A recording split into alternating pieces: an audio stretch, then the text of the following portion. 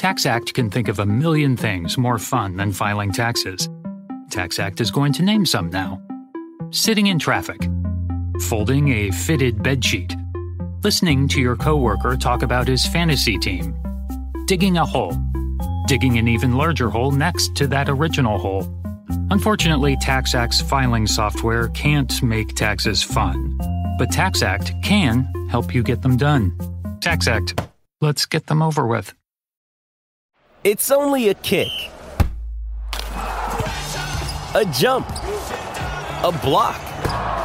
It's only a serve. It's only a tackle. A run. It's only for the fans. After all, it's only pressure. You got this. Adidas.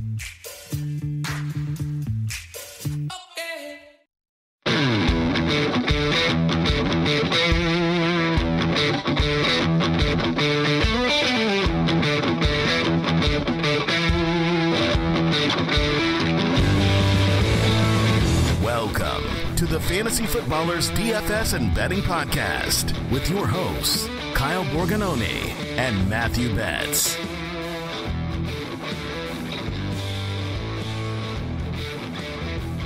We are so back. We're back again. It's April 12th on the Fantasy Footballers DFS and Betting Podcast. I'm your host, Kyle Borganoni, and I am joined, as always, by Matthew, so fresh and so clean Betz. This just feels right, man. Just hearing that intro music play, seeing you behind the mic as the host of this show. I'm in a great mood, man. It feels so good to be back. And a lot's been going on the last couple months, man, that you and I have just been silent. People want the takes. They couldn't get our takes. They couldn't get our early locks and the win totals. I mean, they couldn't get anything because corporate was just like, we got to give you guys a break. Your rundown at the end of the season, but we are officially here. And the good news, Kyle, is that literally every week from here on out until the end of the Super Bowl, we are in your ears every Friday. And that's the main message, is that corporate just holds us back, man. They do. This show is our chance to kind of rage against the machine, to, give out the takes that they wouldn't let us. For the last couple of months, they've said, hey, hold those back. And we're going to say, hey, you know what? This is what we've been stewing on. Betz has a 10-unit banger that he's ready to give as just the play of the year. Of just quit your job. Is that kind of the level of what you're talking about? Yeah, I mean, quit your job, book whatever vacation you want now. This thing, in like 9 months, will pay out. So you got to wait a while. You're going to have to wait several months. But yeah, I mean, live it up. For people that are new to the show, Betz and I have been doing this DFS and betting podcast for, I think this is year 5. I think we're going into year 5. And we like to at least keep things lighthearted, because I think with NFL and with NFL analysis, there is so much dogmatic analysis of this is what we think will happen, where we try to give a nuanced approach, an approach of saying there's so much we don't understand, and yet we can take advantage of that in certain markets. So when it comes to betting, when it comes to DFS, props, we try to give a wide array of opinions and kind of give you a menu. And then we whittle it down to these are the plays that we actually feel really, really good about. So at the end of the show, we will give a play that Betz and I have kind of stewed on. And win totals has been the thing that you and I think, have done the best on the last couple of years. We'll talk about that when we get to the end of the show, when we prop it like it's hot. But we're going to walk through the NFL draft and give our biggest questions from a betting perspective. And then next week, next week, we are having our NFL betting mock draft, which, I don't know, you said it's your favorite show of the year, or favorite show doc of the year. It's my favorite show doc of the year, which really only applies to literally you and I. So the listeners don't get to see this. I mean, sometimes we post it, on Twitter or whatever. We'll post a screenshot of it. But Kyle, I don't even want to know how much time you put into making this thing, that, let's be honest, we probably don't need it to be as detailed as it is, or have so many sweet starters, jacket logos for the teams that are drafting as it has. If you're a 90s kid, I mean, you know what I'm talking about. But it's so fun. It's so cool to put that together. And then also, you gotta get to call your shot a little bit. Last year, I don't know if it was you or me, one of us had Devon Witherspoon going 5th overall to Seattle, and no one had that. No one. And someone messaged us in Discord. They're like, dude, I just hit this bet because I saw you guys have, throw that on there. So it's really fun to see that stuff. We'll try to help you guys out. But one of my favorite shows of the year is the mock draft. Yeah, we have a lot of stuff going around Footballers headquarters. We announced earlier this week that we're doing a live show after the NFL draft, and the show doc work on that. I mean, I've got some automated stuff on there that when the pick happens, it's updated, it's live. The stats are live. So, a really fun part of the season to come back into. You and I have been, just getting those off-season reps in. And so, before we get into NFL draft stuff, I wanted to give us a little quick question to kind of get our juices flowing. I feel like we need a warm-up lap. I haven't done a podcast with DFS and betting since, I don't know, February. It really hasn't been that long. It feels like forever, dude.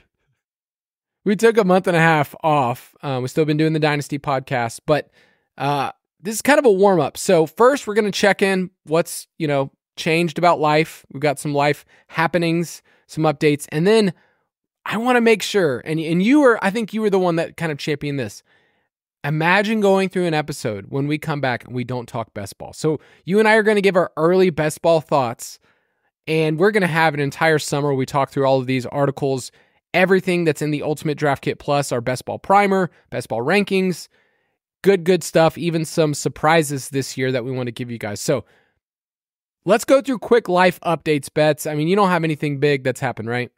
I mean, if you listen to the Dynasty podcast, which I can't imagine not doing, then you're very well aware of the news that I'm going to share. But, my wife and I, as people know on the show, we have two incredible little twin girls. They are just so fun and exhausting. And we said two's not enough. Let's have a third.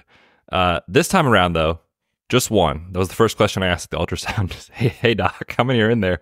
And he said just one. So we have a little baby girl coming. I think mid-August roughly is our timeline, which is perfect for the NFL season. I mean, right when training camps are in full force. Of course, I do a lot of the injury coverage for our team, so there's going to be injuries happening all the time. Meanwhile, I'll be sleeping like 4 hours, a night. It's going to be great. It's going to be perfect for the NFL season. But another baby girl on the way, which is fun. But outside of that, man, just been enjoying the Dynasty stuff as far as work's concerned. Like you and I, last year when we did the Dynasty podcast, it was kind of one of those ideas that our company had, and it was like, let's see where it goes, and we'll kind of start it, right around late March, early April, and go from there. And the thing took off, and you and I have been able to, sit down with one of Mike or Jason every week and just really go through this process in detail, which I found to be very valuable. I feel like I have a really good grasp on these prospects, not only for fantasy, but also for the NFL draft coverage we're going to have over the next, 4 or 5 weeks. That's kind of where my head's been in prospect evaluation. I feel like in February, we're really, really honest where we are with prospects. Like I start first from the numbers, and then I just kind of like, okay, I know. And then from there, I get to go, okay, I'm going to watch film. I'm going to watch at least 6 to 8 games for each player. And certain players I just nerd out on. I'm like, I'm going to go watch, 2019 Jaden Daniels stuff and see what happened to Arizona State when they had a bunch of, other players on the team. Those are the kind of things that I love doing because you get to grow in your approach. You get to figure out what you're bad at, what's noise, what hasn't worked in years past. So I love getting to do that. I love getting to organize a lot of our stuff for the main show.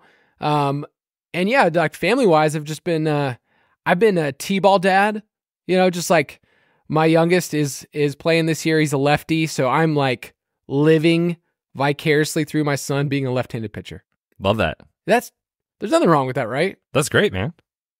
Yeah. And then Houston, my other one, is really into basketball right now. So he's read like 3 or 4 different basketball biographies. That's like what he wants to do right now. So Steph Curry is like life for us right now. That's what he likes. But I did want to give a life update that actually happened today, Betz. I don't know if you saw this. I was hoping we'd talk about it. Okay. So you know what? I fancy myself a contrarian. So it actually confirmed a lot about who I am. But apparently the order that I put on my clothes is wrong, or at least very, very odd and not normal. So I asked this question because my wife teases me about it all the time. What order do you put on your clothes? Is it shirt, pants, shoes? Is it pants, shirt, shoes? Or is it pants, then shoes, and then shirt last? And apparently people mostly do pants, then their shirt, and then there's shoes last. Is that the category you are in?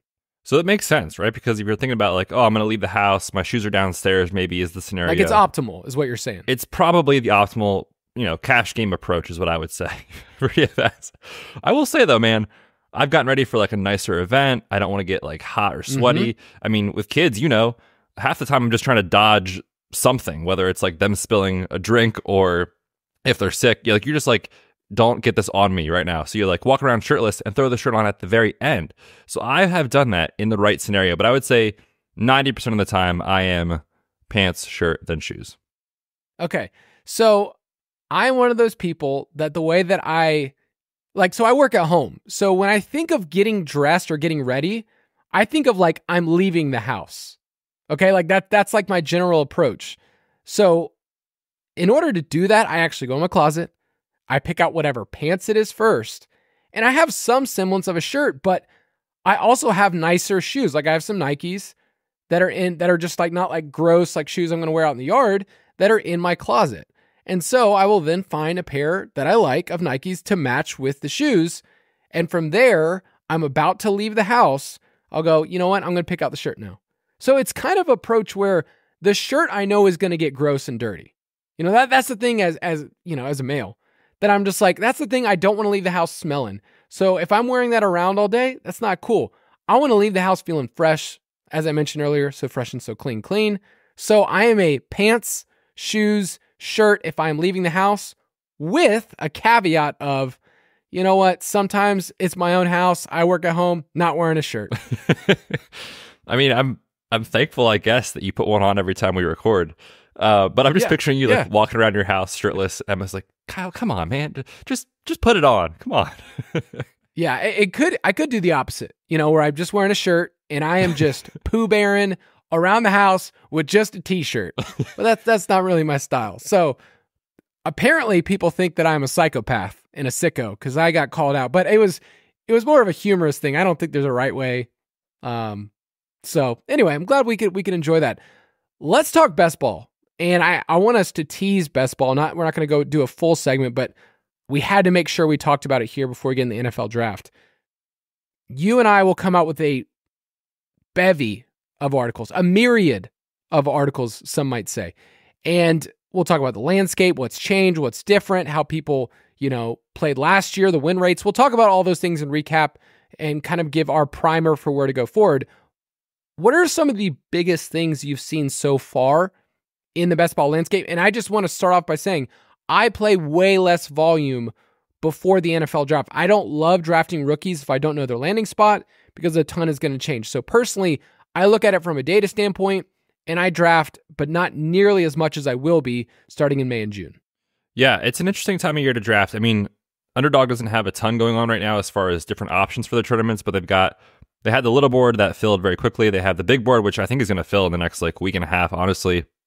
And then they opened, I think, the little board too.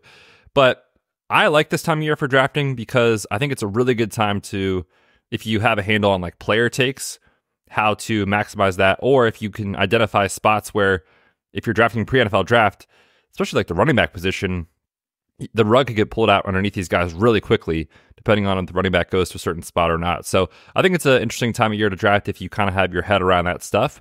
But as per usual, it's very wide receiver heavy, which, I mean, the data has shown has been right.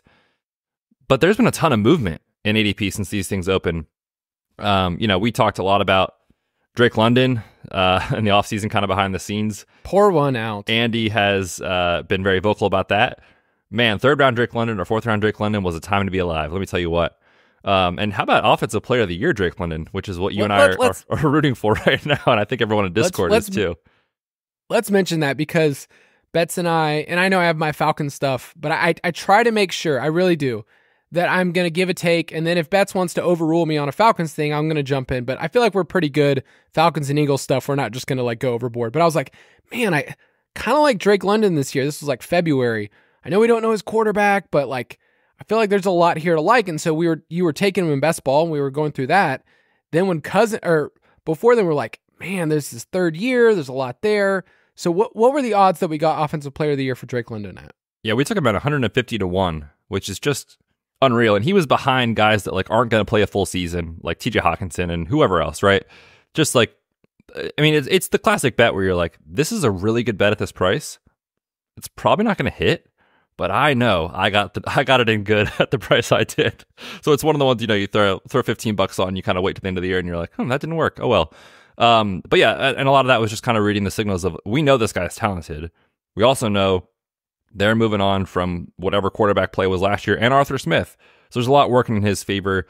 The market has kept up to that now where he goes in round 1 sometimes. I mean, it's kind of crazy. But the other big movers in terms of ADP that I've been trying to work through myself is this Chiefs pass catcher situation, which, obviously there's a lot going on with Rashee Rice right now. We're not legal experts on the case, but others that have a good background in that kind of think that some potential suspension is coming, but like doesn't seem like it's going to be crazy long. So he's falling in drafts.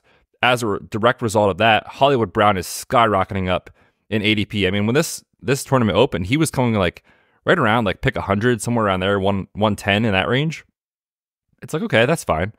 Now he is in the top 60, and assuming with this most recent news, we're recording this, on Thursday, the day before this comes out.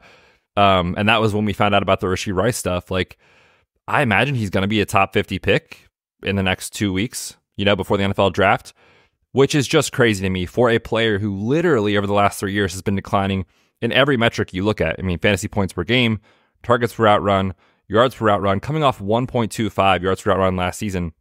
Hollywood was abysmal. And granted, some of that was not with Kyler Murray, and he had the heel injury at the end of the year. But then you also look at the other tea leaves here, and it's like, there was no market for this guy in free agency. None. It was like 3 or 4 days into the free agency window where he actually signed a 1-year deal for $7 million. So I just have major question marks about can Hollywood can Hollywood be the guy that like is the pick at this ADP that you really need? And I fear that he's not, and I feel like he's getting pushed up because of Rashee Rice and Patrick Mahomes. And by the way, the NFL draft is right around the corner, and there's a lot of teams or players rather that mock the Chiefs to take a wide receiver at 32. So I just think he's one of the kind of the worst guys to chase right now. I've been really hands off Hollywood ever since he's risen in ADP. Right, and you get to see the ebbs and flows of the offseason if you look at ADP in, January and February to, okay, he signs Rashee Rice, and then just the landscape, like you mentioned. Like I was looking at wide receiver ADP. Right now, there are 23 wide receivers in the top 36 picks. So 23 the first 3 rounds compared to 17 last year and 16 the year before. So 67% of the first 3 rounds wide receiver. That also boosts up players like Hollywood. Like he should not be a top 60 pick right now, and that's where he's at. So it's the market. And so one of my takeaways staying on wide receiver is just there's not really equal distribution. It's top heavy at the top, and then the next 36 picks, like the next 3 rounds, there's only 17 wide receivers, and then there's this weird dead zone, and using dead zone in the sense of like there's just not many wide receivers that people are taking once you get to rounds 10 and further. You're like, okay, are there any valuable guys here? And so I did find a couple wide receivers, cheap wide receivers right now that I want to mention by name, that I think their ADPs might go up from here. And we still have to wait on the NFL draft and whatnot. But Marvin Mims, second-year player, is at 151. So you can get him pretty late.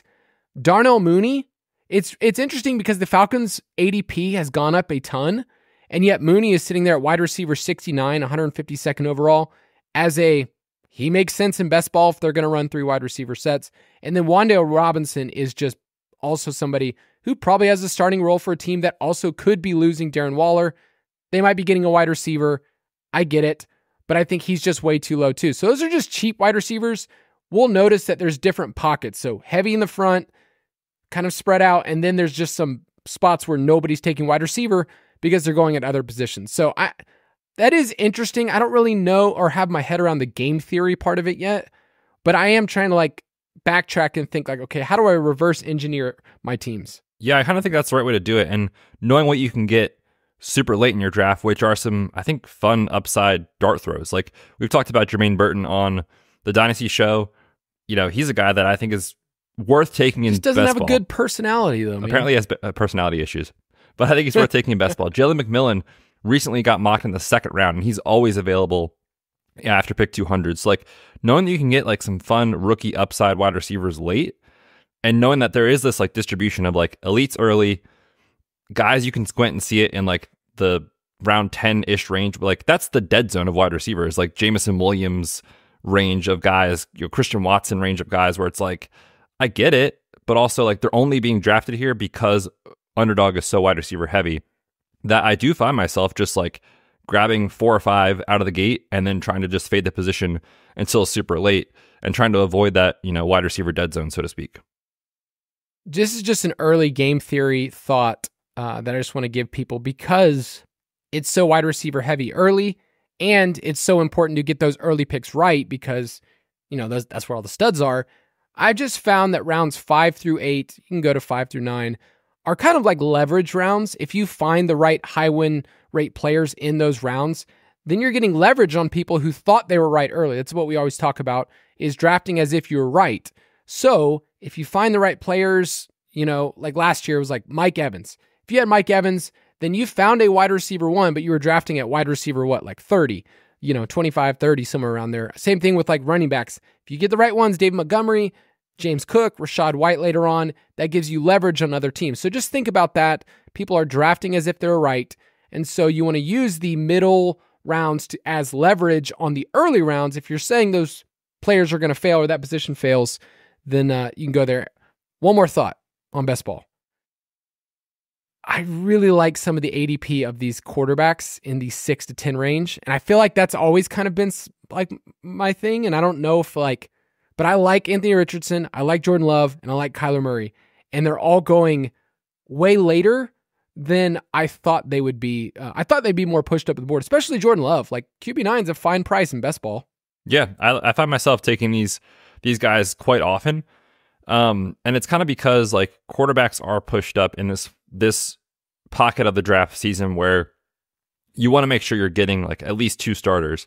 And right now there's some question marks in the back end of like, does this team draft a quarterback? Do they not? And how many games does this guy start if a rookie takes over after 8 games? That kind of thing. So a lot of people are reaching a little bit, I think, for quarterback in like the round 10 to like 12-ish range. So, I mean, I think elite quarterback this year, and I would even group some of these guys as candidates to make the leap into the top 5 if things go right, especially for Richardson. Kyler, we know what he can do if they get Marvin Harrison, right? Like, and Jordan Love, you can see the path. So I find myself trying to definitely take one of these guys here. And like I said earlier, trying to bypass some of the wide receivers that do go in this range. Yeah, there's things that are about to change. You're going to find that the players you were drafting earlier on, maybe you thought you got a deal. Like I said, I personally wait and draft more once I get to May and June. And then Betz and I usually take a barbell approach, just to get those lifts in. But we draft a ton at the beginning. We wait a little bit where like there's a part of the end of July and August where we wait. And then at the very end, we draft a ton. So you can kind of those late values. So we'll be talking a ton of best ball. Excited to do that with you guys. Let's take a quick break and then we'll get into the NFL draft.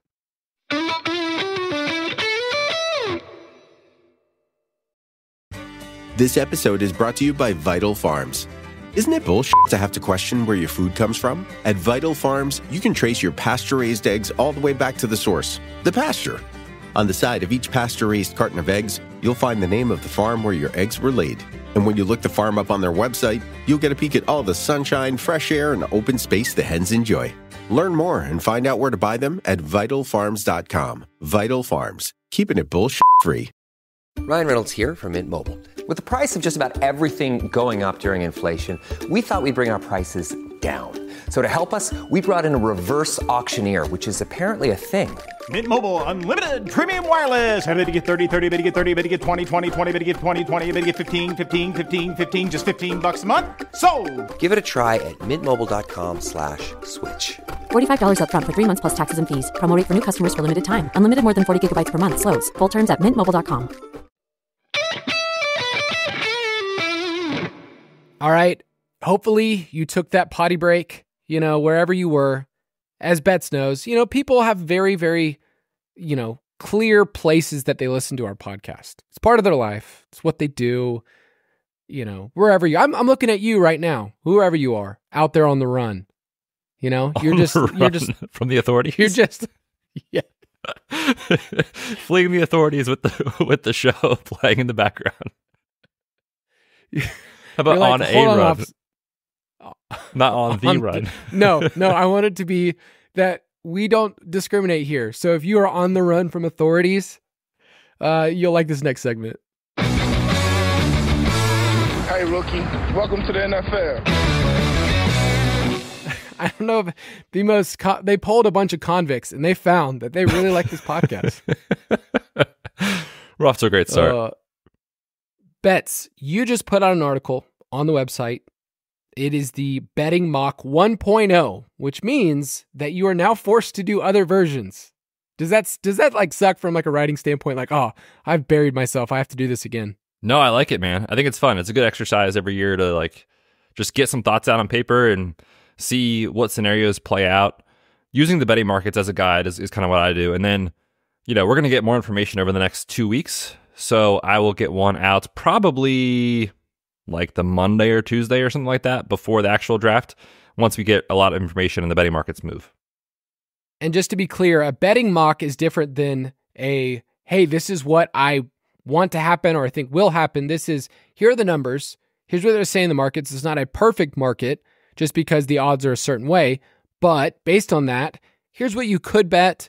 Here's what seems likely. Here's a market that's better than others. So obviously, we're not going to go through every single pick. For pick one, we're going to move on and not really talk about Caleb Williams because he's at minus 10,000. So unless he does something off the field, like it's going to happen. But you can draft a couple different things when you get to pick two. You can draft the number 2 pick. Washington's first selection, if you find that in a certain market. You can find Jane Daniels or Drake May, like their spot, depending on your site. So just because we talk about pick 2 and Washington, there's not only one way to bet it. And so I think that's just worth saying because you want to find the best price and you want to find the best market, and those might not be the same. So we will go through all of this. Make sure you check out that article on the website, and also just say we don't know everything right now. In fact, we know nothing. And you know what? That in itself is where we should end this podcast. We will log out right now and just tell people there's just so much we don't know. And this point last year, Will Levis was gaining steam to go number 2 overall. And it wasn't until 2 days before the draft did that start to shift. And then all of a sudden, okay, it's CJ Stroud. But Will Levis was really thought of as going ahead of a bunch. And I remember we took a bet. I don't know if you remember this one last year. I took it pretty early where it was Anthony Richardson to go ahead of Will Levis. I do recall that. And I was like, and I think I laid a ton of juice. Like I think it was like minus 180 or something. Yeah, that sounds right. And I was like, that felt great. I felt great in the process. And then like a week before the draft, I'm like, I feel like an idiot. This market has changed dramatically. And so I bet it again with Anthony Richardson. And look at me now. I feel great. So let's start with Washington. The biggest questions, and then we'll talk about some pivot points, and maybe you and I will debate. So start with Washington.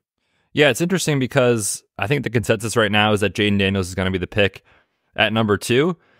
But what's interesting about it is that all of that is coming from sources outside of Washington, right? Washington has not told us who they're taking. They're still meeting with all the top quarterbacks. And NFL execs kind of around the league are kind of split. There seems to be more in the favor of Daniels than May, but I always remind myself too, like for quarterbacks, and you and I talked about this last year a ton, when you have like an idea of kind of what the big boards look like for different teams or different NFL, draft websites or whatever, like it's usually true, right? Like CJ Stroud was like the dude until he wasn't because of the S2 test and whatever else, right? And it almost gets to a point every year where like people run out of stuff to talk about. And so now I feel like that's kind of what's come full circle with Drake May, where everyone nitpicks his game and, is JJ McCarthy going to go 3 because they're concerned about his footwork and his decision making. And it's like, well, would anyone be surprised if May went 2? I would not be surprised. Not at all at this point. I think May is probably, if you're making me pick right now, like, I don't know, less likely than Daniels to go 2. I'm not necessarily buying the JJ hype at 2. There's just a lot of smoke around Daniels right now. And so if I was doing a mock, which in my mock I did this, I put Jaden Daniels 2. But if in a week the odds shifted and we got news that it was going to be May, I would not be surprised whatsoever. And just a reminder, these teams that are billion-dollar organizations have zero incentive to share information, especially if they are picking behind other teams, right? So Washington might be a little different because they are clear who Chicago is going to take. And then, so this is where the draft starts. But the consensus has been people outside the organization. And I respect that they've kind of held their cards in. Same thing the Texans did last year. They just kind of like held those in. So I want to emphasize this too. If you hear reports of people saying they really like this guy, or this guy had a really bad experience with this team, they didn't really like him, who cares? Like, what was the example the Giants gave recently with Kayvon Thibodeau? That they actually put out a false report, or there was a false report that like his interviews went terrible and the team hated him. Yeah, there was this time last year. It was like Kayvon Thibodeau, probably a top 5-6 pick. Yeah, but I've been hearing the Giants meetings didn't go well with Kayvon Thibodeau, and like so no one linked him to their team. And Joe Schoen, who's currently the GM, has done a pretty good job of like keeping things close to the vest. What do you know? They take Kayvon Thibodeau, right? Same thing kind of that's happening right now is you'll hear different reports on like they're in on the quarterbacks, they're out on the quarterbacks, they're locked in Malik Neighbors at 6. Like no one knows what the Giants are doing, and it's probably because no one knows what the Chargers and Cardinals at 4 are doing, right? So there's so many moving parts. I think outside of Caleb Williams, there's not a single pick locked into the top 5, 6, 7 at this point. Right. And especially the way that mock drafts work is that you see somebody else do something, you go, oh, I get why that makes sense. You read somebody and you go, oh, well, this team, they really need this position. This gets mocked there. Somebody else uses it in their mocks. And so Betz and I use a lot of different data. We use Mock Draft Database and Grinding the Mocks, both really great websites for aggregating data. The only problem with it is some of the data ends up being skewed because everybody just copies each other's paper. So then at the end of the day is like, is this really like a thought out mock? And so there are people out there that we like and that we recommend over the year, like Peter Schrager. He is very plugged in to teams. So I always look at his very last mock as this is a really, really big deal. Daniel Jeremiah is a big deal. Dane Brugler. Those are the big names. And then there are ones that we'll put out in article form that we really like. We think that they're grinders. Anthony Amica of ETR is somebody that we like a lot, does a lot of work in this area. Some sharp football guys also are really, really good. So we're trying to make sure that we're not just copying what somebody else does. So at pick 2 and honestly pick 3, is that kind of how you see it? It's going to just be those two quarterbacks between Daniels and May, and we don't really need to think about J.J. McCarthy there? I mean, I think it's certainly possible. It's hard not to see the steam of kind of what's been going on. And when we did our previous show, like just the take, before all this, you and I were like, I think J.J. McCarthy can play. Like, but at the same time, it was like, maybe he's around 1 guy. And then as time went on, maybe he's top 10. Now it's like, maybe he's going 2, maybe he's going 3, right? So like things have changed so much. And with a prospect like that, I'm not making the comparison to how he plays or that he won't be around 1 pick, but every year quarterbacks get way overhyped in terms of where they're actually going to go. And I think with J.J. McCarthy, the issue is right now everyone is penciling in him at 4 or 5 because of the reports that the Cardinals are willing to trade back, the Chargers are willing to trade back, and the Vikings have 2 first-round picks. But recently, I think in the last 2 days, Adam Schefter on his show basically reported or kind of, spilled the beans a little bit that like actually it was Houston that approached Minnesota to get a move to get more second-round picks and accumulate capital to go get Steph Diggs. So it wasn't the Vikings saying, hey, we need these extra ammo to go get a quarterback at top 3, right, top 4. Not saying they won't do it because now they have it, but I think there's a little bit of misconception of like, this has been the Vikings' plan from day one. I don't think that's actually the case. And so I get the steam on J.J. McCarthy. I understand why he would go in the top 5. But again, I don't think it's a lock. And I think right now the betting markets and everybody views it as a lock. Right. Because, you're saying with J.J. McCarthy right now, his draft position is over or under on DraftKings is 5.5. So what you're saying there is either Washington or New England likes him more than Daniels or May, which could be possible. I'm putting it out there. Or Arizona and the Chargers have a trade and a team that wants a quarterback has to move up. That's kind of been the sentiment. And I've said this over and over again. Trading up does not happen as much as you think. especially when it's mocked, okay? And I've gone through the data and seen it just doesn't really work. So if you're one of those people that says, hey, I feel like there's a lot of smoke, I think Arizona stays there, I think the Chargers stay there, whichever route you think. I kind of like JJ McCarthy over 5.5 at plus 160 as kind of like I think it's a good value considering quarterbacks are mocked too much. So I don't know if you feel the same way about that. Yeah, someone asked about that in Discord actually, and I don't know that I would personally play it right now. I totally get it. I mean, I think that there's a... Would you play it with my money? Oh, if you were the one putting the money down, yeah, definitely put it down. I totally get it, right? It's kind of one of those things that you're just understanding that the price is probably a little bit too aggressive on the reality of what could take place. And I do see a path where he goes top 5, so I'm not saying it won't happen, but like you said, just at the odds, it seems like a value. I'm interested to see what that price looks like as the days and weeks go by. Right. So Arizona at 4 and Los Angeles has commonly been said this is a trade back spot. Monty Austinford, who's the GM of Arizona, is kind of known as being wheeling and dealing. That's what he did last year. Trade down, trade up. That's great. I think also when we get GMs like this and we've only seen them do one draft, then we immediately go, oh, that's just who they are. It's kind of like how we used to say about your boy Dave Gettleman. This guy just doesn't do anything. He just, he stands pat, and then all of a sudden, what's he do? He trades his pick, like one of his last years, because he's like, I'm going to lose this job. I'm doing whatever. So don't just pencil in a GM and say, they've never done this before, or this team has never taken this position. They don't really draft this. So I still think they take Marvin Harrison there. He's at minus 175. And then the Chargers, it seems like it's wide receiver, take Joe Alt, the tackle out of Notre Dame, or trade down as like the 3 options.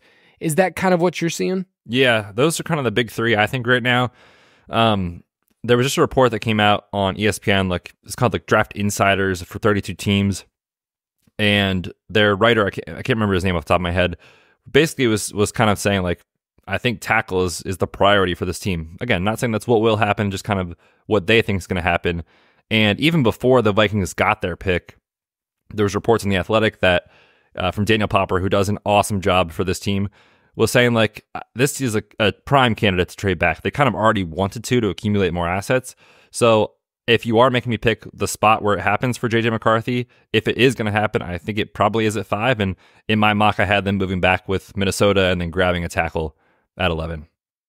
Right now, they're minus 110 to take an offensive lineman, which feels like a fine price to pay. Would you rather pay that or the number 5 overall pick to be Joe Alt? Because at least with offensive linemen at minus 110, you could say they take Alt there or they trade back and get an offensive lineman.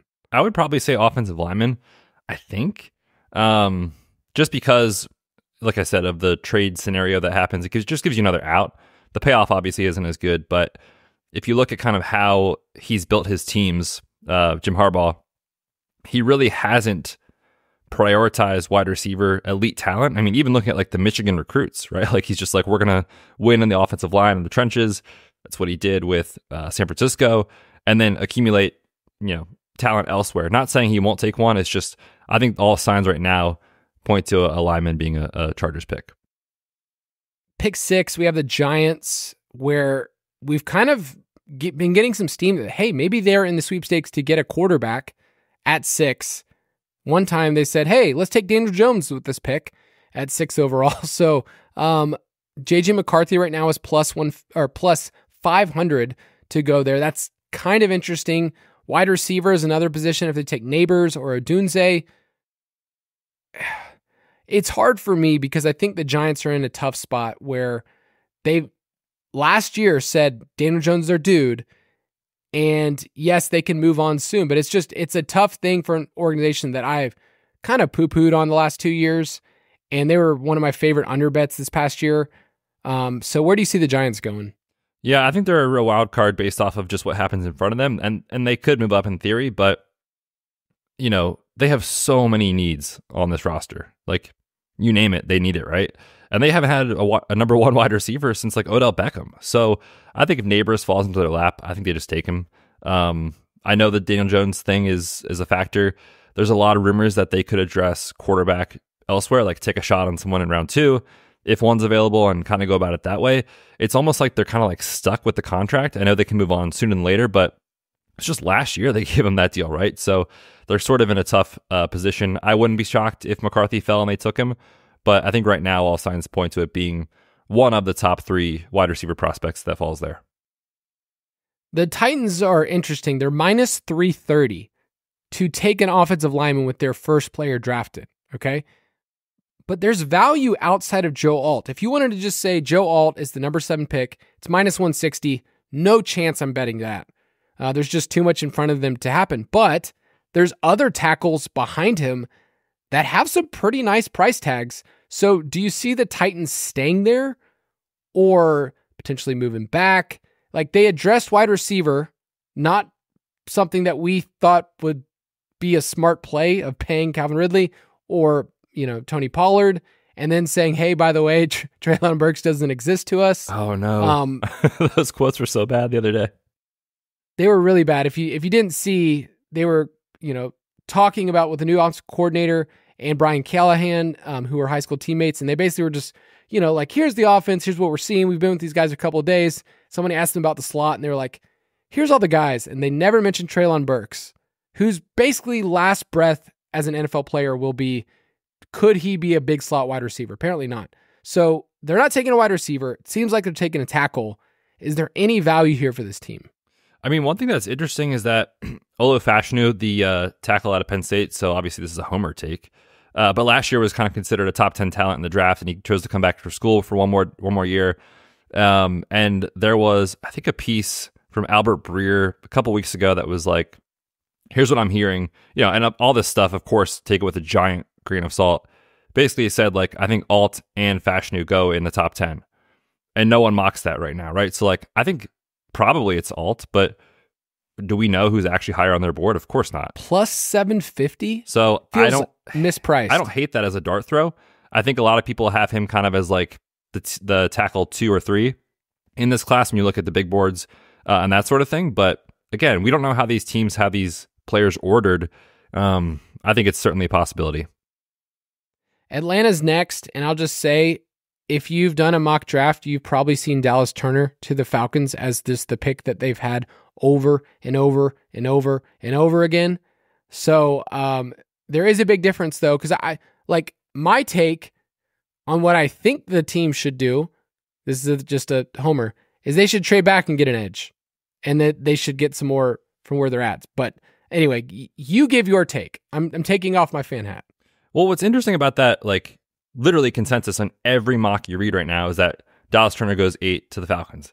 There's been like no reporting on like that being their preferred guy or like the thing that's going to happen if he's there. They like Latu. So, I think they have him higher on their board, truthfully. Now, he has got a lot of injury, medical history kind of concerns that... Sounds like a Falcon to me.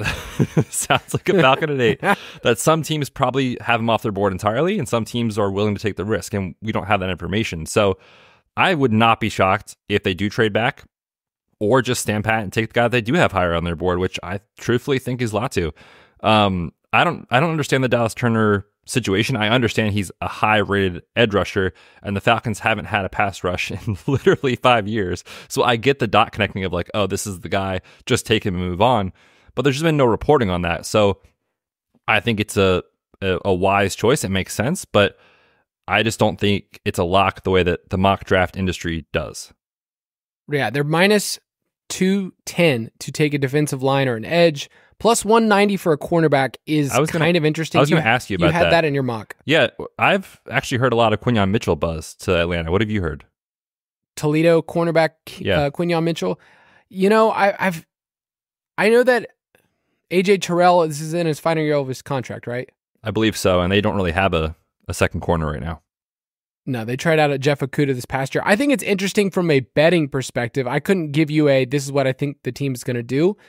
I think what's interesting about Atlanta is that the number 8 pick market is very different than the Atlanta Falcons pick market. Like, I don't think those two are actually lined up right now because it doesn't factor in them trading the pick at all, and also who would be getting that pick at 8. So I'm kind of leaning in that direction. I'm not betting the Falcons, just so people know. Like, I kind of removed myself.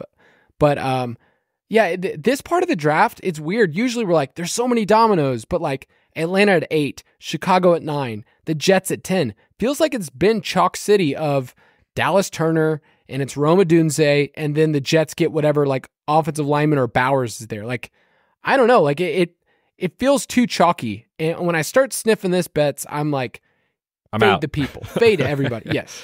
Well, what's interesting too is that we talked about that trade scenario with the Cardinals and the Chargers, and if for some reason those trades don't get done and they stand pat and take players, if JJ McCarthy does fall past 6, like then the Broncos are live to come up and get him. Then maybe the Raiders are live to come up, right? And that changes everything in terms of the 8th overall pick market, the 9th overall pick market, and that sort of thing. So again, I see the scenarios where everything that you're seeing right now makes sense and does happen. We just don't think it's as locked in as the betting markets indicate. So like Chicago at 9, I got sick because I saw so many Rome Odunze mock drafts there, and he's still the favorite at plus 200. But just getting to read, like I think they trade back also. They're kind of like the Falcons. Like they're in a good spot where they could trade back for an edge. And this came from the ESPN article that Betz referenced earlier. An NFC area scout said, I'd be shocked if they make that pick at 9. And that's kind of a Ryan Poles thing. They don't have a ton of picks. They have 1 and 9, and so they matter a lot. But it wouldn't shock me if they traded out of that pick. And so it makes 8 and 9 really interesting if you wanted to throw some darts at players that, you know, have lower odds, but you're just picking for 9. You're not picking for those teams. And you're saying, like, I think a team could come up to get a player in this spot. I think 8 and 9 are interesting spots for those two teams to trade out. So let's finish with the Jets before we take a break, Betz. Bowers is the favorite at plus 150. Also, by the way, the Jets have like never had a tight end ever. Like going back through my data, the Jets have been like the worst at picking tight ends in the NFL draft.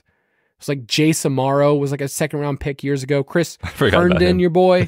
Forgot about those guys. Yes. They just don't care about the tight end position historically. And so betting wise, that usually means they'll eventually go there, but Bowers at plus 150, thoughts on that? Yeah, I think a lot of this is due to what they did in free agency at the tackle position. They just got some veterans to kind of plug in, and I think that gives the Jets a decent amount of flexibility with this pick of, you know, before that happened, it was like, they got to protect Aaron Rodgers. Like, they're definitely taking a tackle here, and we've seen Joe Douglas build from the inside out on the defensive side of the ball as well as in the offensive line. But now that they've signed some veteran free agents at tackle, you say, okay, do they go in and add a wide receiver 3 like Odunze if he falls?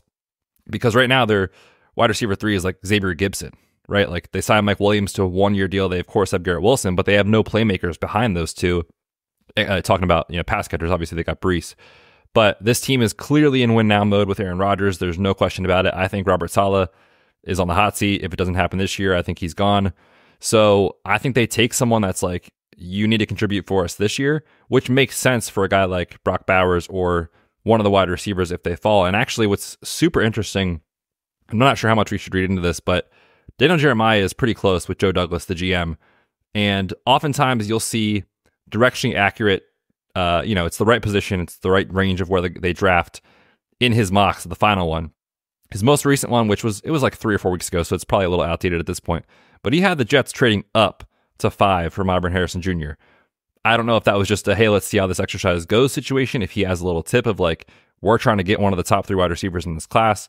So I think it's a possibility that they do leave with Odunze or Neighbors if they really want to be aggressive and go get one.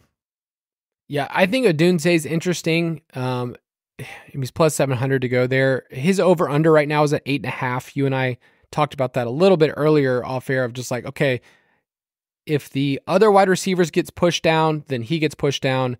But if they go 4 and 5, then there's a real chance that another team either trades up for him or, you know, he goes to the Giants at 6. Like it's possible that we get wide receivers 4, 5, and 6. But I don't know. I feel like this is a good spot if he were to go to contribute right now to go with the Jets at 10. So, Odunze and Bowers makes a ton of sense to me, or, you know, one of the tackles if they're still there. Let's take a quick break, and then we'll talk about Minnesota.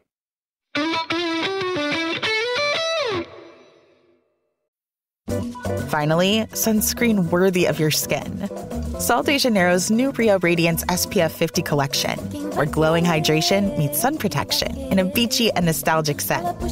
Confidently embrace your glow with lightweight 100% mineral SPF body lotion, refreshing SPF body spray, and shimmering SPF body oil. Receive 10% off on your first order on soldejaneiro.com, plus free shipping with the code Spotify10. Hey, it's Kaylee Cuoco for Priceline. Ready to go to your happy place for a happy price? Well, why didn't you say so? Just download the Priceline app right now and save up to 60% on hotels. So whether it's Cousin Kevin's Kazoo Concert in Kansas City, go Kevin, or Becky's Bachelorette Bash in Bermuda, you never have to miss a trip ever again. So download the Priceline app today. Your savings are waiting. Go to your happy place for a happy price. Go to your happy price, Priceline. We got to put a percentage on this because every single mock draft pretty much has Minnesota changing spots because they have multiple picks.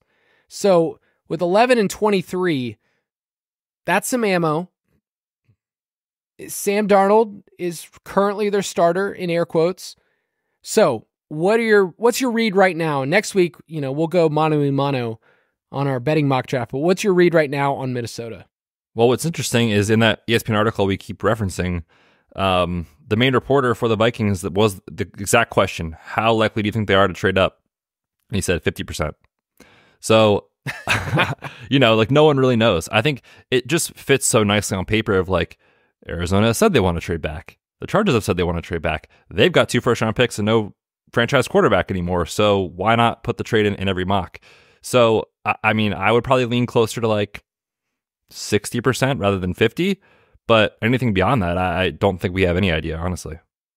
Yeah, the fact they have 2 picks means that we can at least find a couple different outs for them to trade up. I know for me, when I hear somebody go 50-50 and it's about trading up, then I will definitely go the opposite direction and go, you know what? These don't happen as much as we think. But things can change before the draft. Minnesota, Denver at 12, Las Vegas at 13. These are the teams that are kind of seen in that second tier of they could move up to get a quarterback, or this is Bo Nix range. You and I are much lower on Nix and Michael Penix Jr. being first round, not just talent players, but are they going to actually go there in the drafts? And early on, right after college football playoff, it was okay, Michael Penix, first round pick. And then there's this giant lull where it's it didn't go so well. Then at his combine, Michael Penix actually, he's kind of fast. I know this didn't show up ever in college. I know he never ran, but did you know he's really, really fast? So those are the kind of things that we usually fade. And so I'm not going to say it, but we're going to tease a prop that we're going to talk about at the end of the show about quarterbacks, because I think you and I feel pretty strong about it. Yeah, it's a really fascinating conversation every year, but it happens every year, right? I'm going to literally read you, Kyle, things that were on Twitter last year about quarterbacks. Feed me. I need this. In this class. Yes. I got to scroll up and find it because it's in my long list of notes here. But there was a time last year where people were talking about... Let me buy you some time, Betz. No, I got it. I got it. Okay, good. Several NFL scouts believe there is, quote, no shot Hendon Hooker makes it out of the first round. That was in late March. Hooker has met privately with the Texans, Colts, Giants, Titans, and Buccaneers. Hendon Hooker didn't even go till round 3. From a Todd McShay article, I have a strong sense Seattle will not leave round 1 without a quarterback. I keep hearing Hendon Hooker won't be available after pick 20. The Will Levis Colts buzz is very real. We do it every year, right? These guys that are older fringe prospects get hyped up. And I'm not saying it can't happen. I see a path where there's 5. I suppose I can squint and see a path where there's 6 quarterbacks in round 1 if teams do want to trade up. But these guys are old prospects that didn't come out for a long time for a reason, whether it's injury related, whether it's performance related. I'm going to fade it.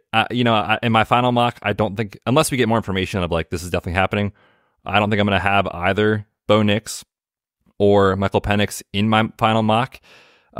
It's just one of those classic situations where you kind of try to force them in there because it fits and it makes sense.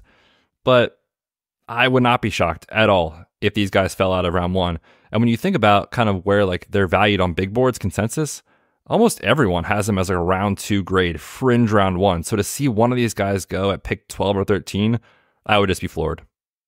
Every single mock drafter out there is looking at teams, they're seeing their needs, and they're just sitting there and they're looking at somebody else's paper while they're doing it. And there's like, I know I don't really like the evaluation, but and then at the end of the day, they're just sitting there and just, my mind's telling me no, but my body's telling me yes. I think you and I feel pretty good about these players are not top 15 players. In the first round's a different conversation. So we're looking differently there. They'll be in our mock that we have next week for Denver, Las Vegas, Minnesota. I want to get a couple more names here, a couple more teams that interest you. We definitely got to talk about Buffalo. New Orleans at 14. Offensive tackle seems locked in.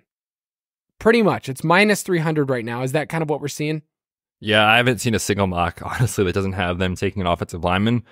And we gave that out official a few weeks ago at like minus 140, I think, minus 150.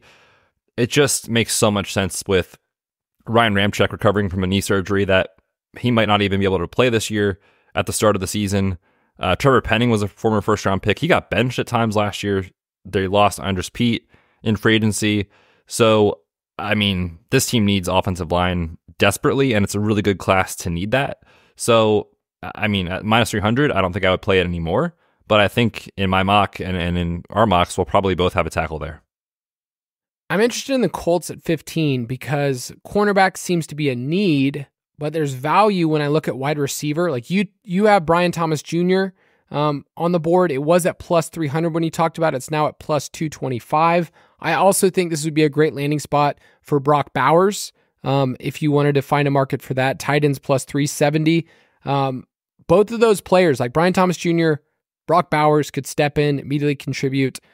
So I like this team, and I think there's enough value on the board.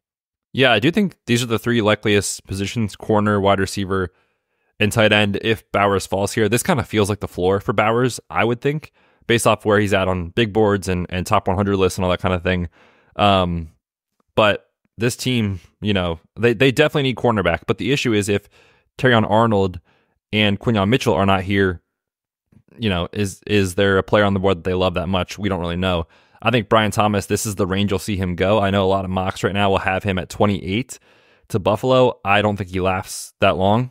Truthfully, I think he's a top 17-ish pick. The Jaguars are live to take him at that spot, and I think Indy is also in consideration with considering they've got, Pity City, obviously we love, but they don't really have playmakers besides that. Josh Downs was okay. Alec Pierce is not on this team after the season, most likely, so I think they're very live to take Brian Thomas if he falls to 15. Yeah, these teams are the ones that I'm most interested in trade. Like they could trade up to that 8 or 9 spot and get Odunze. And so you get Chicago or Atlanta moving back to get an edge in this area where I think there are a couple different players. Like if you wanted to get Jared Verse out of Florida State, like this is kind of where he lives. His over-under draft position is 15.5. So that's interesting to me if you can find ones for those. Let's keep going. Cincinnati, the Rams, Pittsburgh, Miami, I think is a really good candidate for offensive lineman. Any quick thoughts on your Eagles at 22? This is like Jalen Reagor territory. Oh my gosh, don't you dare. Don't you dare. Right now, everyone is penciling in corner for them. And when you think about how, atrocious their defense was last year, that makes a ton of sense considering James Bradbury and Darius Slay are aging. But one thing that I was, just kind of keep my mind open to is it's an awesome offensive line class. And we've seen Howie Roseman not be afraid to just replenish the line a year early. Lane Johnson's getting a little older on right tackle. There's some really good right tackles in this range in the draft. So I don't think corner's a lock. I get it. But I also think they're very live to add to their offensive line as well. All right. And so we'll go through all these teams. These will be in the mock. I do want to make sure we talk about Buffalo because that's kind of the hot team. It's rare to have a team that has a glaring need. They're at minus 280 for a wide receiver to be the first position taken. That's pretty hot considering how late that is in the first round, but it makes a ton of sense. I don't think Brian Thomas drops this far. It's kind of the 80 Mitchell world, and that's where you put him in your mock. So I don't know. What do you think the Bills do? Could they trade up? Yeah, we've seen that actually with their GM, Brandon Beane. He's been very willing to go up and get someone. We saw it last year with Dalton Kincaid. They did it with Kyer Elam the year prior. Like, he's not afraid to go get a guy he likes. So if he falls in love with Brian Thomas and he wants to go up, 10 picks to try to make that happen, I definitely think that's possible. What's interesting about the mock drafts that you'll see, especially people that do it for like scoring, is that you get points for matching the right player to the team. And so if you see Brian Thomas 28 to Buffalo, I don't buy that. Like, I think they're live to take him. He's not going to last at 28 is my point. So it's sort of like a game kind of with mock draft contests. So just caution against that. But yeah, I think AD Mitchell's in range if he falls there. Maybe they like a Lab McConkey or someone like that. There's been a little bit of kind of late round one steam for those fringe guys. So just a matter of who they have on their board and what it takes to go up and get one, I think. I'm going to double down on that point because I about gaming. You kind of have to game the system of certain, if you ever are participating in like a challenge, or for yours, like you've done the mock draft thing before, where, you're trying to get the right players right, but you're also trying to figure out, like, if you have a system where it's doing over and unders, factoring that in, that's important for accuracy. I know in-season accuracy stuff, if you're doing rankings, like, you kind of have to be close to what the consensus is doing. So just wanted to mention that as a little tease. If somebody wants to DM me and say, what are you talking about? There's so much of fantasy football accuracy stuff that people have to game. And so that's like why Betz and I are pretty transparent. We try to show you, like, these are the bets that we take. You can ride with us. Here's where we're with our props. So just want to mention that. Any other teams at the very end, these really crappy teams like, Detroit and Baltimore and San Francisco and KC. Yeah, KC is interesting. They're the team that obviously is connected to wide receiver with the Rashee Rice situation going on. I mean, even before that, they were a little bit. So I just wonder how much the markets swing in that direction. They've also done a lot of work on the offensive tackles in this class too. So while I think wide receiver makes sense, I'm not sure they're a lock to take one, especially if, they really value one of the tackles, or if a team does want to come back into round one and grab a Knicks at the end or something like that. Like, these are kind of the ranges that I could see them going. As long as Patrick Mahomes is not making the pick, they will be fine. All right, one more segment. Prop it like it's hot. If you want to get our picks, and we actually do have some official NFL draft props, you can get them as part of the UDK Plus. So go to udkplus.com, and in the Dynasty Pass, the DFS Pass, that's the extra stuff that Betz and I get to contribute. We will have even more leading up to the draft. Betz, hit me with a draft one that you like for the people. Yeah, we've already talked about this, kind of throughout the draft, preview today on the show a little bit. I think under 4.5 QBs in round one is very, very good value. Now, when we took it, it was plus 200. I have seen that drop to about plus 180 on DraftKings. It's last I looked, plus 190 on Caesars. I think anything up to like plus 150 is probably a pretty good play. Just looking historically, since 2012, there have been 5+ quarterbacks taken in round one exactly twice, and there's never been 6. So I don't think we get 6 in the first round. We talked about some of the concerns with Nix's profile, with Penix's profile. You look at kind of where these guys are valued, like big board consensus, like a lot of them are in the 30 to 50 range on these guys. So a lot of NFL evaluators are saying to us, we think these guys are worthy of a second round pick. It only takes one team for this bet to lose, so I get it, but I think fading it, with Knicks to Denver at 12 is really kind of the play here. And then from there, and this is going to be a sweat, you're going to basically sweat this until like pick 26 to 32 and just hope a team doesn't trade back in round one to grab these guys. But there's just so many holes in these guys' profile that I don't think we see 5 going round one. And at this price, I am very willing to take that bet. So with the information we have now, I love under 4.5. You and I have talked about this for a while. We put out a couple articles about forecasting for the NFL draft. And for a long time, like when the mocks were coming out in January, there were 6 consistently mocked. Okay. And it was just like right after college football, it was the hype. And you and I asked the question, will there be more than 5 quarterbacks? We're like, no way. There's no way going to be more than 5. And our answer has continued to kind of slowly decline to say like 5 is pushing it. 5's pushing it. And then now we're starting to see from the evaluators, like you mentioned, like people that we actually care about their big boards, these guys are not showing up, or they're at the very fringe where it's just not a guarantee. And so I think with the plus money, I think it's a good bet. It's all about the value, honestly. And, we could get more information tomorrow and this bet is not as good anymore, right? It's just with the information you have now and kind of seeing how markets shift, I think that we're going to see this move in our direction over the next, week or two. It's all about the value, he told his spouse as he lost more money. You don't even understand the value. You don't even understand how much closing line value I just got. Okay, babe? Like, we're good. We're good. All right. I want to give... I hate hyping this one up, but Betz and I were on the same page about a win total bet, which we'll do an entire win total spectacular show. Some people say it's the best show we do. And this year it's another under. And the last 2 years, I've had a pretty good track record of if there's a team that I'm smashing their under when I have my early schedule adjusted projections and Betz is on board with it too. Those are like the two things I need. And 2 years ago, I pounded the table. I said, the Cardinals, why is their win total at 9 or whatever it was? It just dumbfounded me. And that under cashed in week 10 or something. That one felt really good. Last year, the one that I was just dumbfounded is that the Panthers with the rookie quarterback were sitting at 7.5 and at plus money, you and I took the under. Felt like that one cashed too in week 10. I don't know if I feel as strong as those. Those were two that you and I were really strong on. But the Washington Commanders win total came out and it was sitting at 6.5. Betz, I'm going to ask you to look this up to make sure our lines are still clear because we've bet this and it feels really, really good. But so plus 104 on FanDuel and plus 100 on DraftKings and ESPN Bet. That's what I see right now. Yeah, those are the best lines. Okay, so Betz and I like their under. In my schedule adjusted wins, they had the fewest wins in the NFL for any team. So, there's some other teams were really, really low in mine. Patriots were low. Broncos were low. But the Commanders were the worst team schedule adjusted from what I saw, despite having a fourth place schedule, which we'll talk about more. One, I just need to talk about defensive hires, man. Backwards Hat Dan is a fun guy to root for. Trust me, he was the head coach here. But when you hire a defensive head coach to fix the worst defense in the NFL, is that really easy? I don't have to argue that. That was the worst defense in the NFL last year. I think consensus-wise, you would say that, yeah.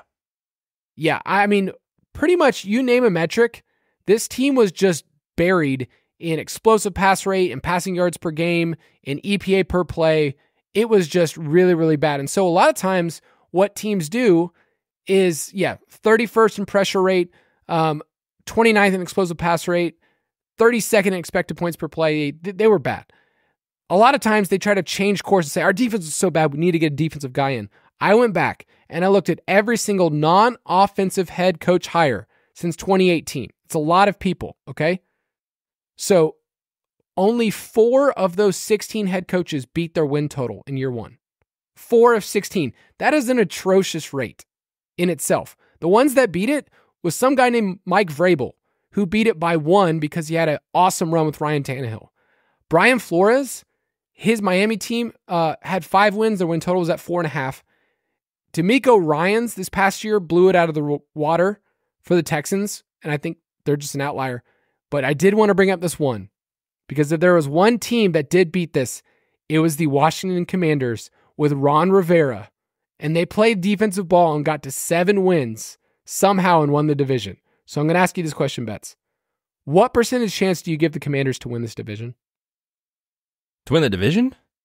Yes, I'm going to ask that. 10%. I'm going to give it lower. I think 5. That feels generous. I don't know. I almost said 0 when you asked me, but they have a possibility. It's under 10%.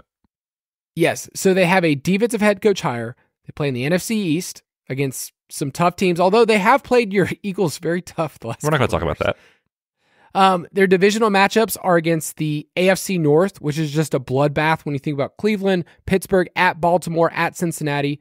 They play the NFC South, and then their 4th place games are Minnesota, Tennessee at home, and at Arizona. So you and I walked through their schedule because I was like, am I crazy? Because I think 6.5 is way too high. I would put the line at 5.5. So we went through their schedule, and you said their road schedule looked terrible. It's basically counting on bounce back from Austin Eckler, Jahan Dotson to return from the grave, and some guy named Zach Ertz with a rookie quarterback. And oh yeah, by the way, their offensive coordinator will be Cliff Kingsbury. So I don't know, man. Like, am I too strong on this? I mean, the data side of it makes so much sense. Like, you haven't projected for a full win under this, 5.5 wins. To get it at plus money, I think we got it at plus 110. It's just my favorite bet of the year. I mean, you look at their road schedule on top of what you already mentioned with the schedule adjusted. Like, they go on the road to Baltimore, on the road to Dallas, obviously, on the road to Philly, obviously, but on the road at New Orleans, that's not a gimme. On the road against Cincy, assuming Joe Burrow stays healthy, that's not a gimme. That's probably a loss. On the road against the Cardinals, we think they're going to be better this year. Tampa, like, they have no real easy, quote-unquote, road wins, except for maybe the Giants. And, you know, the NFL is variant, so I'm not saying they can't win multiple of these games, but their road schedule is brutal.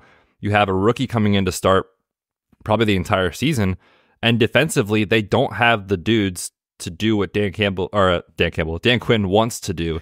Their depth chart is just barren with talent. And of course, they're going to add some in the NFL draft, but there's holes everywhere on this roster. And like you said, they're relying on some of football's most inefficient players to play meaningful snaps this year for them. Of course, Austin Eckler, Dotson, you mentioned, Zach Ertz is going to catch the ball and fall down every 5 yards, right? So this team really has holes everywhere.